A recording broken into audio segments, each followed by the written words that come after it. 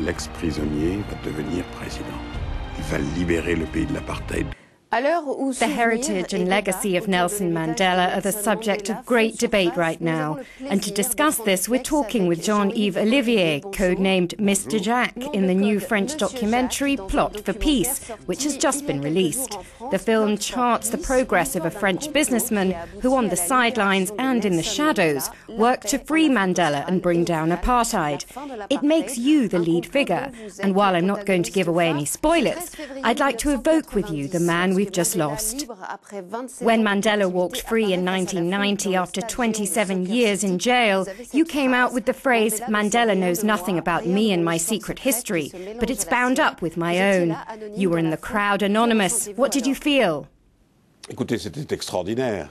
C'était la première fois que je le voyais. Voilà un homme It was extraordinary. pendant de nombreuses années. It was the first time I saw him. The man I'd fought for years and in whose cause I'd left no stone unturned. And there he was, in front of me. The feeling that he didn't know who I was did perhaps add to the emotions I was feeling. You met Nelson Mandela later when he learned about your role in his life. Were you impressed? What did you think of the man when you finally met him? Écoutez, c'est d'abord serrer la main de Mandela, s'asseoir à ses côtés. First of all, the fact I could shake his hand, sit down beside him and talk was miraculous for me.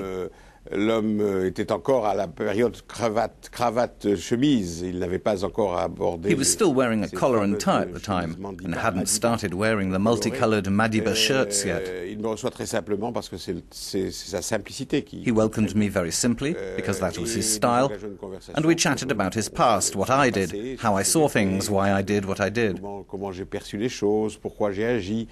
Et puis, brusquement, à un moment donné, je me rends compte que j'ai oublié mon appareil photo. And then suddenly I realized I'd forgotten my camera. Détruit ma réflexion parce que that completely threw me, and I lost my composure somewhat. Et lorsque, comme c'était son habitude avec ses visiteurs, il propose. And when it came, as I knew it would, to the traditional moment when Nelson offered to have a photo taken with his guest, I didn't want to have to admit I'd forgotten it. We didn't have mobile phones at the time to help us react quickly, so I found myself saying, "Thank you, Mr. Mandela, but I prefer to keep an image of you in my heart." This would prove to be a great shame, as subsequently when I met him, I wasn't going to change my position. So I don't have any photos of the two of us alone. It's only when someone else has been around to snap one that I've had any of me and Mandela.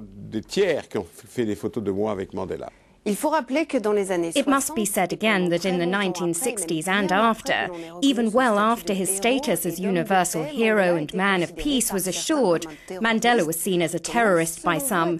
In your opinion, how did he change the face and destiny of South Africa? Écoutez, ce statut lui avait été donné par des gens très importants. Madame Thatcher l'appelait un terroriste. Some very important people branded him a terrorist, like Margaret Thatcher and Ronald Reagan. But this was because Mandela belonged to the Marxist-Leninist camp, opposed to the Anglo-Saxon conservatives. So everything was done to blacken his image, his reputation and his health. But very little stuck. Pressure mounted for him to be freed, and in 1987 the South Africans begin a dialogue with Mandela, promising to free him if he renounces violence. This Mandela refuses to do, and it should be noted that his freedom's announced by President F.W. de Klerk, who insists on the fact that the liberation is unconditional. Mandela's perception of violence is, however, a negotiation tactic. He knew that renouncing violence before being freed would make it harder to threaten violence later during negotiations if they went badly. So I don't think he was a violent man. He proved this himself. It was possible to find his position over violence ambiguous, up to the moment when he makes his Soweto speech. After that, there's no doubt about his vision for a new, non-violent South Africa. What is Mandela's particular heritage for South Africa and the African continent as a whole? Did any other African leader cultivate so many of their fellow presidents? Écoutez, je suis très heureux que vous posiez cette question.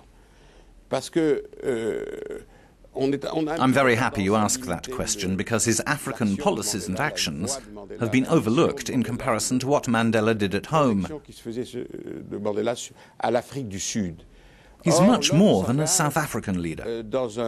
He set out on an ideological reconquest of the ideals of good governance throughout Africa. For example, he commits to supporting democratic governments and personally mediates disputes. He leads the talks between Zaire's President Mobutu and his successor, Laurent Kabila. Mandela intervenes in Burundi, writing to President Lissouba to encourage him to hold elections in Brazzaville. So he was a democrat who saw it was vital for the rest of Africa to be democratic.